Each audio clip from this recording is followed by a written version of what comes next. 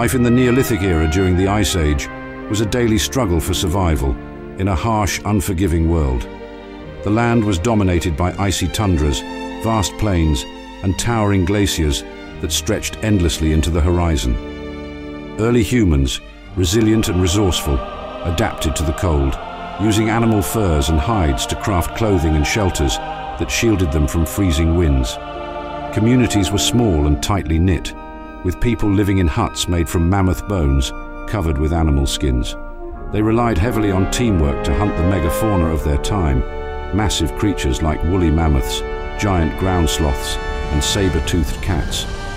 Hunting required ingenuity and courage.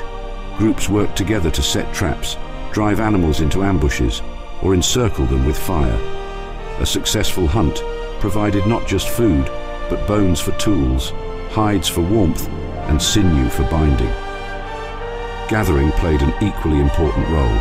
Women and children foraged for roots, berries, and nuts. Despite the hardships, the Neolithic people began shaping the world around them. They learned to cultivate wild grains in the brief warm seasons and domesticated animals like dogs to help in hunting and guarding their camps. They also created art, painting vivid scenes of their lives on cave walls, leaving behind a glimpse of their ingenuity and spirit. This was an age of resilience and adaptation, where survival meant not only mastering nature, but also working together in the face of the Ice Age's relentless challenges.